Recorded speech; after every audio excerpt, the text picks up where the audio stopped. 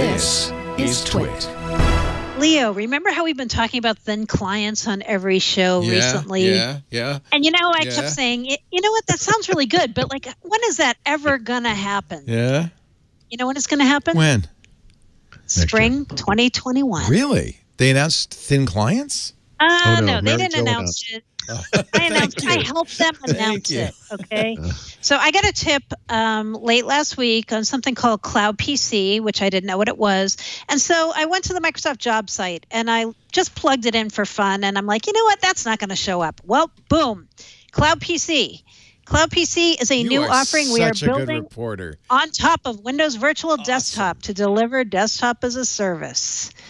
This is Microsoft's thin client service, which I hear from my contacts, spring 2021 is the target for the first iteration of this. Wow. This should be an Ignite announcement. Yeah, interesting timing given that Windows 10X, which we might also view as a thin client of sorts, is also set to debut at that exact time. Exactly. Right? So what I hear about Cloud PC is Microsoft will charge a flat fee for it, a flat monthly fee, and that any Windows PC will be able to be a client for this. And I don't know if it also means phones like iOS and Android and Mac and Linux even will be thin clients, but I know Windows PCs will. So if you have an existing Windows PC, you don't even have to have a new one like a 10X PC. You'll be able to subscribe to the Cloud PC service, and it will deliver to your desktop as a desktop as a service kind of experience. Windows, Office, your security updates, and other types of applications. I'm not sure what else will show up there, but all virtualized to your desktop. Can I do it on a Mac? Because that would be really that's what I don't know. Amazing solution. We have to, again, speculation alley, right? So obviously for this thing to make sense, it has to work on other clients as well, right? It should work over the web. It should work on Linux. It should work on the Mac. It should work on mobile. That's where it really makes sense. Now on Windows, you would gain, again, without actually knowing how this works, right? And with the understanding that there have been just a laundry list of solutions like this over the years, from everything from the actual thin clients that Microsoft has worked on, Windows-based thin clients, to remote desktop solutions like we have Windows Virtual Desktop today. Back in the day, these things were delivered out of corporate data centers. Today, they would be delivered typically over Azure from the cloud. But we don't know. We don't know. I mean, we just know what we know. But yeah, I mean, I would assume if you have a Windows PC that you would gain additional capabilities, the ability to install something that looks like an app, that is an app to you, that's not a full desktop. Whereas if you're on an iPad, would you have that capability? Or maybe you'd have a client that's a window, you know, into it. Or is what a browser is. Maybe a browser. Well, that's the thing. Maybe an HTML5 browser could do it. Yep, that's right. So the reason I think it will support other clients is if you look at what are the underpinnings of this service, it's Windows Virtual Desktop. Windows Virtual Desktop works on the Mac, and it works on iOS, and it works on Android, right? So that makes me think it's going to work on those platforms. Also, interestingly, the initial shipping version of Windows 10X will not support Win32 apps. Well, correct. This is how you get them onto that system, right? Right. And over time, assuming they bring this thing back, which I sort of feel like they will. I referred to the possibility that Windows 10X could be viewed as like the next NT, because if this container-based system worked, then it should become what we think of as Windows, because this system is safer and more secure, it's more reliable, but you have the compatibility and performance issues. You got to kind of get over that hump. But if those things work, this is how Microsoft can separate itself from the legacy Win32 past. That's one way, but you know, this is the other way, right?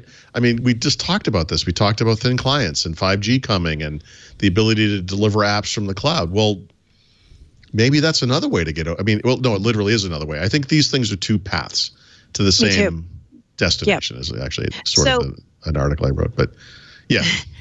Also, no one should freak out about this, right? Oh no! By the way, everyone should freak out. It's all changing. No, so remember when we used to hear all these rumors about Microsoft, Windows 365, and people were like, oh my God, Microsoft's going to make Windows a paid service. I don't want this. I want Windows on my desktop. I don't want to buy this. It's going to be an option. It's not going to be the only way you can get Windows. So that's the sanest thing anyone's ever said. So As enthusiasts, we tend to get up in an uproar. You'll get this full-featured Windows out of my dead cold hands, et cetera, et cetera.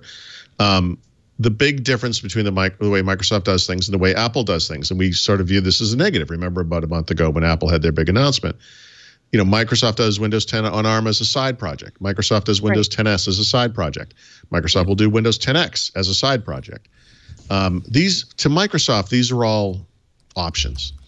That the people who need or want the full-featured Windows 10 desktop client, because they're gamers, because they're programmers, because they're architects or engineers or scientists or whatever they are, of course that will always be there. They'll never say goodbye to anything.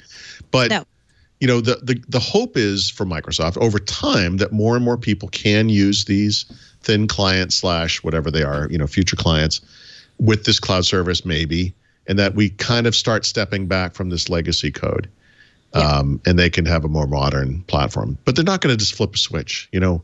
That will never happen.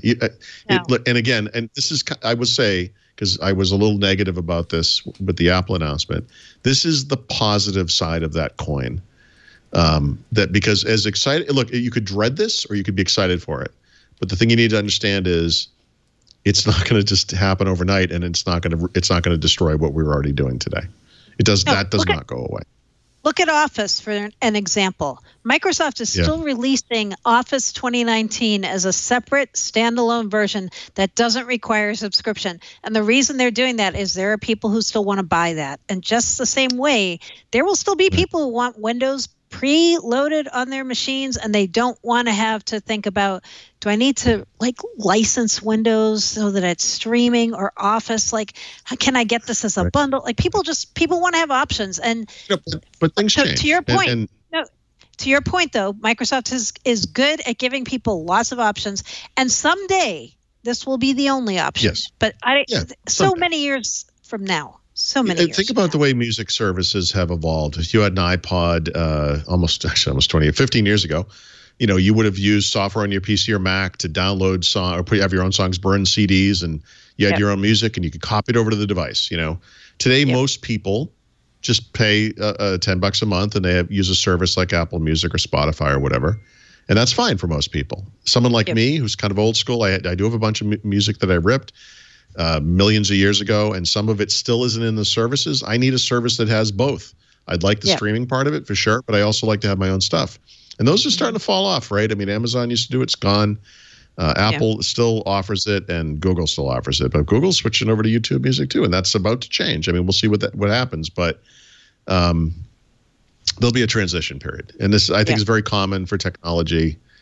We could probably make a bunch of other examples, but it's not going to happen overnight. And if you're loving your copy of Windows 8 or something, or Windows 10, and Office 2013 or 2016 or whatever it is you're still using, because you're just never going to give that up.